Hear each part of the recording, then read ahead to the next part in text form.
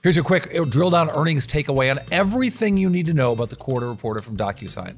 It was a good quarter, 8% revenue growth. We like that, about $712 million in revenue. While that growth rate was a little bit slower, the billings number was really strong from this business at 13% growth, suggesting that there are future good quarters to come here for DocuSign. And the bite, one number that tells us a whole lot. How about this?